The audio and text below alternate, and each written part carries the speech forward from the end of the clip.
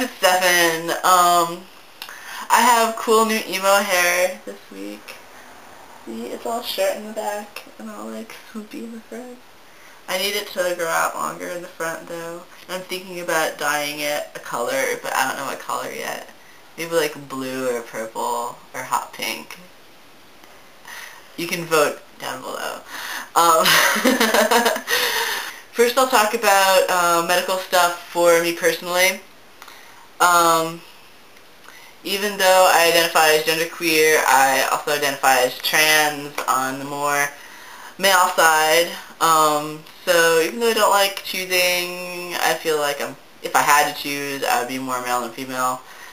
So I've taken steps to medically transition. I've been on testosterone for about 6 months now, a little over 6 months, and you can check over, I guess, that side, and I'll put a link to my T update blog video things if you want to know more about that. But I don't necessarily feel that I need to be on male levels of testosterone. I'm on like kind of a medium level, I guess, right now. Like, it's lower than normal male levels, I guess, but it's enough that I haven't had my regular period in like 2 months, which is sweet. And I'm growing some facial hair and some other body hair, and my fat distribution has all changed, so I have like skinnier hips and more of a belly now, but we'll work on that. I do plan on having chest surgery, male reconstructive chest surgery. I've been binding for about 2 years now, and I'll also put a link over there to my binding video, and where I talk about my tramaculus kazobs, which you can't ever see because I'm always binding, or I'm wearing a huge shirt when I do these videos. So, yeah, probably it looks at this point like I'm just gonna flat San Fran and do my surgery with Brownstein. It was a bit of a struggle deciding where I want to go and all of that. My insurance is kind of awesome in that it doesn't have a trans exclusion policy, and it actually has an explicit trans policy, which will cover my surgery. But then I've had the challenge of finding a doctor who will work with my insurance. I was really leaning a lot towards the pedicle procedure, where they keep the nipple attached to the nerve stalk, and ooh, close up. And then you have a greater chance of retaining nipple sensation afterwards, and that was really, really important to me. But the surgeon who has the best results with that surgery won't help me out with my insurance at all, because for my insurance, the surgeon needs to contact them for prior authorization, and then we can do all that stuff. But they won't, my insurance won't pay like afterwards if they haven't had any advanced warning, basically. So I can't just go ahead and get the surgery and then bill the insurance, because they'll be like, oh, well, we didn't approve it first, ha ha ha. And yeah, stupid. But Brownstein said that he'll be willing to work with my insurance, and at this point, like, I know I'll have a good looking chest if I go to him, and if I can save some money, that would be excellent, because it's like $8 grand. A lot of people that I've talked about who've had the double incision with the nipple grafts have said that, you know, don't just automatically give up on having nipple sensation just because you're having grafts, because some people do end up having decent nipple sensation afterwards, and you'll pretty much definitely get like at least tactile sensation, which, you know, would be cool. And if it's erotic sensation, then it's even better. So I think I'll just go ahead and do the double incision with grafts and keep my fingers crossed about sensation. Kind of rambling, but I'm not interested in bottom surgery at all. I totally love my bits. I love my bits to bits, and so that's not a problem. And also, I'm not interested in having a hysterectomy unless I really need it.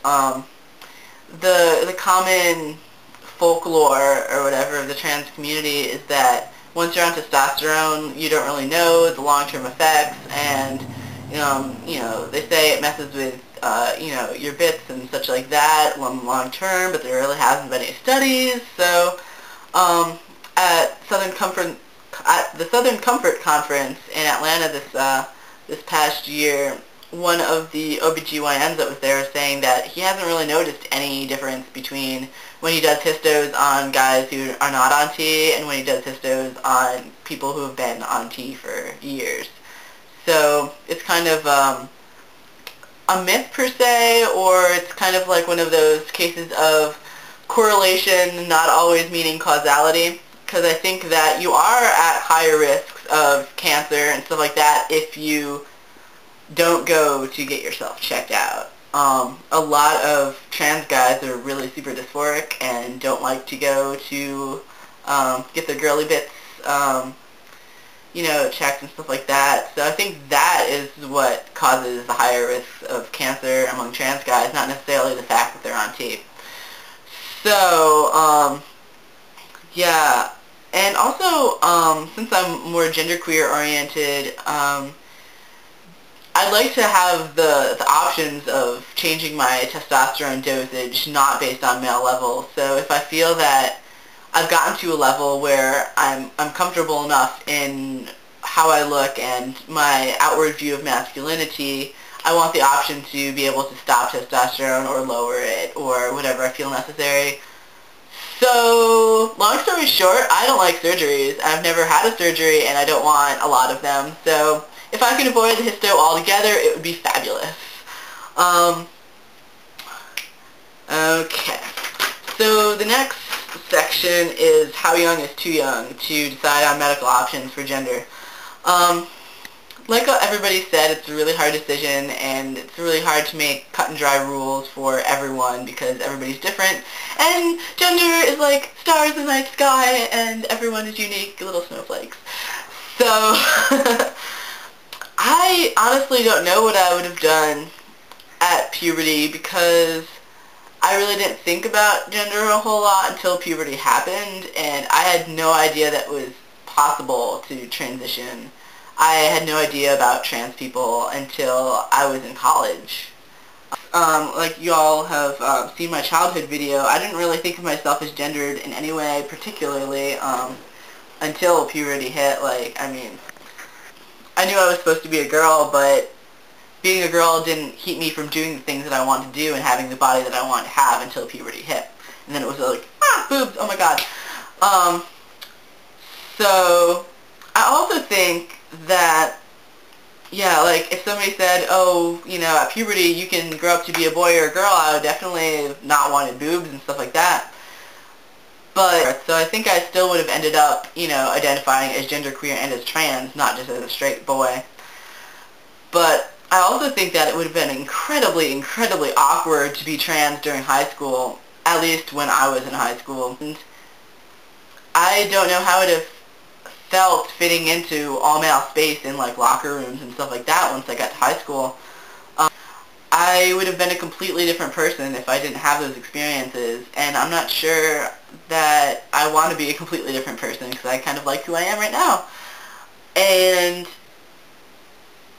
just as when people ask me, do you wish that you were born a boy, I always say no because I value my female and my male experiences. And so, do you think I would have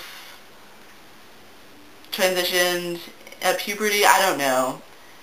Do I wish that I had transitioned earlier in college? Hell yes. I think the idea of a delayed puberty seems pretty cool. It gives kids a little bit more of an option to figure out what they really want. But I think that from what I've seen, the kids that are really, really adamant that there's something different when they're younger pretty much have it figured out.